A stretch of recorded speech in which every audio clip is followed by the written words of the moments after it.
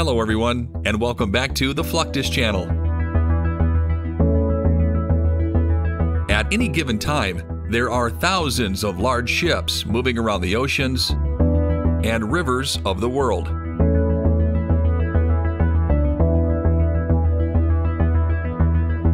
The largest of these are shipping vessels, cruise ships, and military vessels like aircraft carriers and destroyers. But despite there being a seemingly endless amount of water in the world, collisions still happen.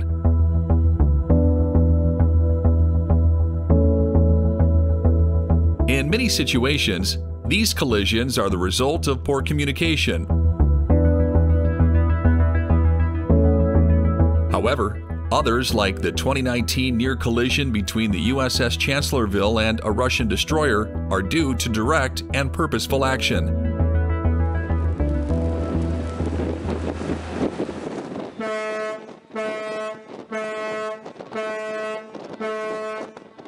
A radar scope recording from 1993 shows just how easily an accidental collision can take place.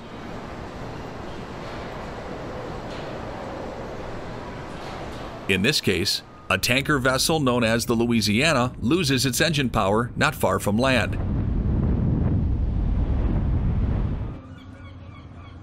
The Louisiana captain alerts the harbor master to tell everyone in the harbor that the ship is no longer capable of maneuvering. The captain soon realizes he is on a direct collision course with a nearby cruise ship.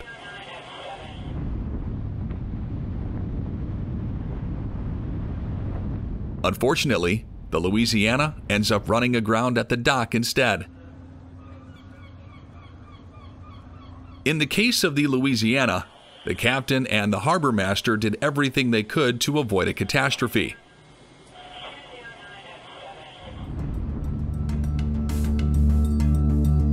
Younger boat captains do not have the training necessary to know how to react in such situations. For that reason, companies, militaries, and coast guards can now utilize sophisticated bridge simulators to help prepare the next generation of boat captains for various eventualities.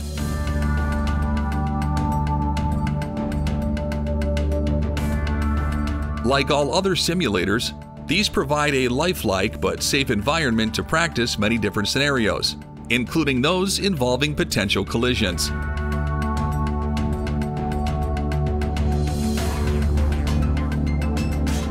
Due to the increased complexity of operating ships of all kinds, many organizations have begun investing in new, state-of-the-art solutions to help make navigation simpler and safer.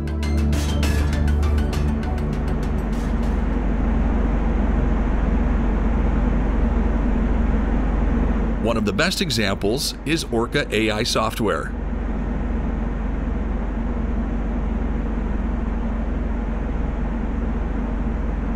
As this name implies, this artificial intelligence program can help increase situational awareness of ships in a fleet, allow crews to navigate high-risk conditions better, and more.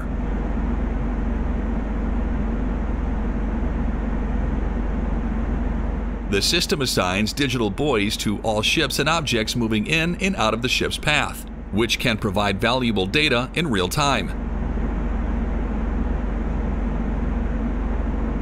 Ships also use their own radar, with many systems also being able to detect potential collisions and alert the crew so they can react in time.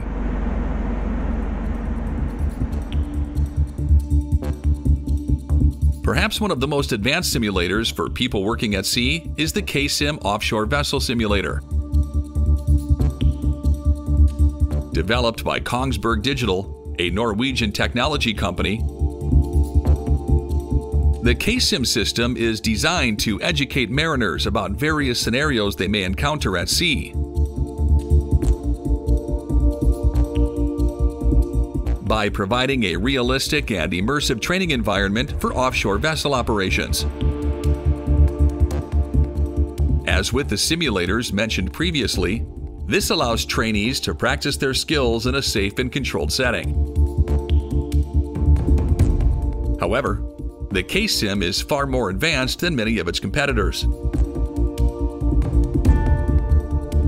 For instance, it offers high-fidelity, real-time simulations of vessel behavior, environmental conditions, and complex offshore operations. This includes a plethora of scenarios like maneuvering, anchor handling, platform supply operations, dynamic positioning, and emergency situations. The simulator also integrates sophisticated bridge consoles, control systems, and interactive 3D visualization, which further improve the lifelike nature of the tests. Finally, the system allows for intense multi-person training, enabling crews to work together in various simulated offshore operations.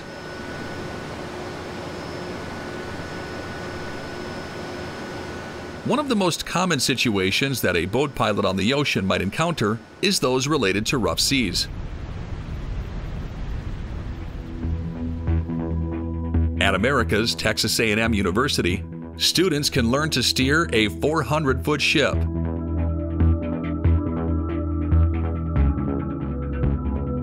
containing a variety of cargo through some of the most challenging weather ever recreated.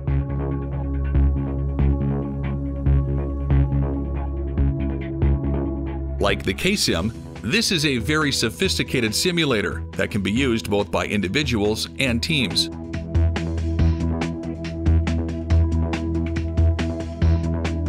Thanks to its advanced technology, it's much easier and safer to learn how to properly control a massive 80,000-ton cargo ship as well as manage its crews.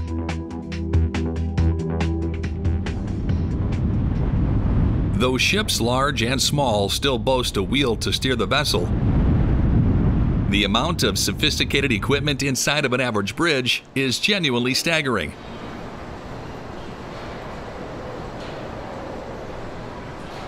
Nearly every large ship will have a radar. However, unlike the radar systems used in the air, marine radar can be used to detect and track other vessels, land masses, and obstacles in the vicinity of the ship. This is crucial to collision avoidance because it helps provide situational awareness to the crew.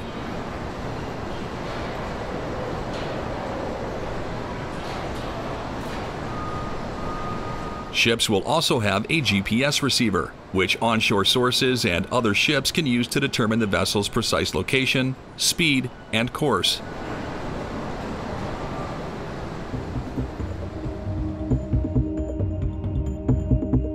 The Electronic Chart Display and Information System, or ECDIS, displays digital navigation charts and related information for route planning, monitoring, and additional collision avoidance.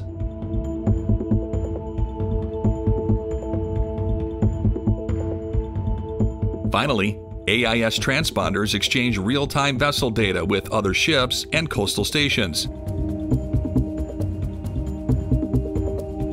providing information such as the ship's identity, position, and current bearing.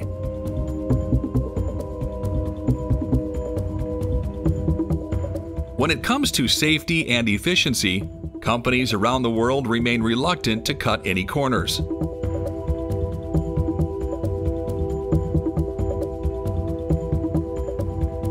Though collisions are not impossible out at sea, they are far more likely to occur within the confines of a harbor.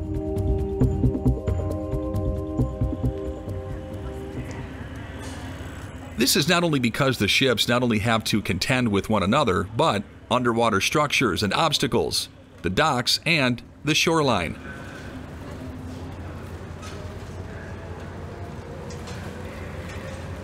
In order to ensure that boats make it in and out of the harbor properly, most major ports employ pilot vessels.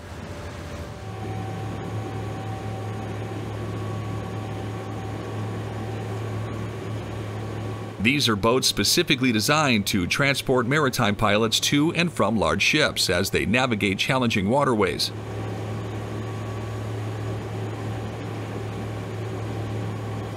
These pilots are experienced mariners who have in-depth knowledge of local waters, channels, and port conditions.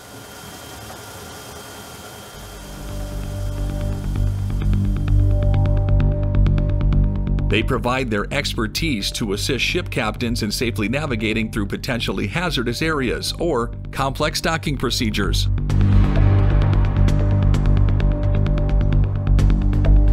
Because pilots often have to work under challenging conditions, companies worldwide have invested a lot of technology into making these boats much safer.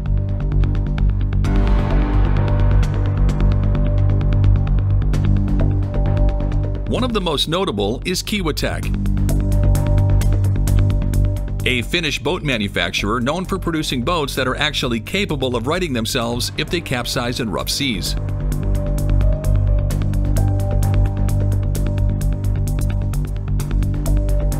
The self-righting mechanism typically involves a combination of design elements, including specialized hull shapes, buoyancy chambers, and other stability-enhancing features.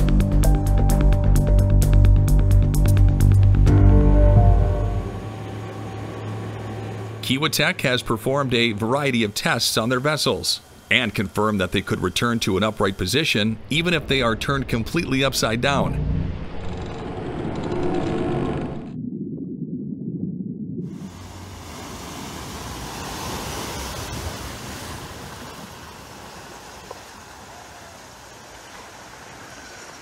A situation that would otherwise result in a serious marine emergency.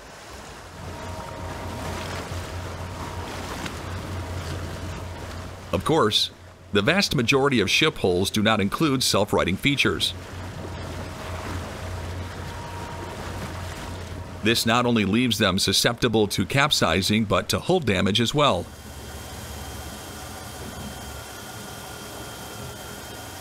For larger ships, sophisticated robots and other tools are often used to investigate hull integrity.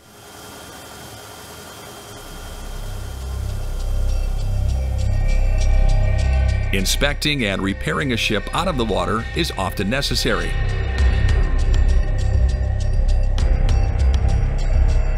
For this reason, both commercial and military vessels will often rely on what's known as a dry dock.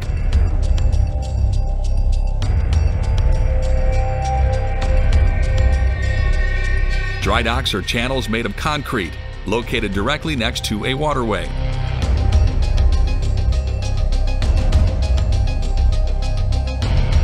They can be flooded or drained as needed, which allows the vessel to enter and then be worked upon from top to bottom by both equipment and personnel.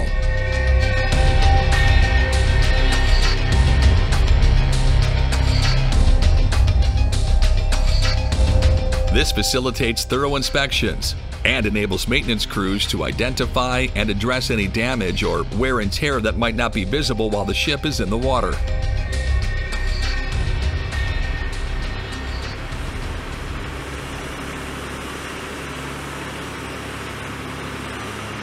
It also allows the hull to be cleaned and repainted, which is essential for preventing the buildup of barnacles and algae, which can increase drag and reduce fuel efficiency. One of the most essential procedures facilitated by dry docks is propeller maintenance.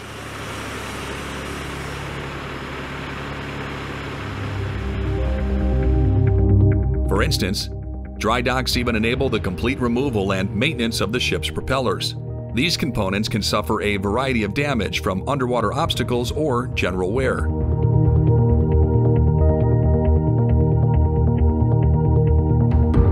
However, their efficient operation is crucial for the vessel's performance. Dry docks vary in size, but there are some facilities so large that they can accommodate even the largest cruise ships and aircraft carriers. It's just one more way that organizations of all kinds keep their fleet safe and working correctly.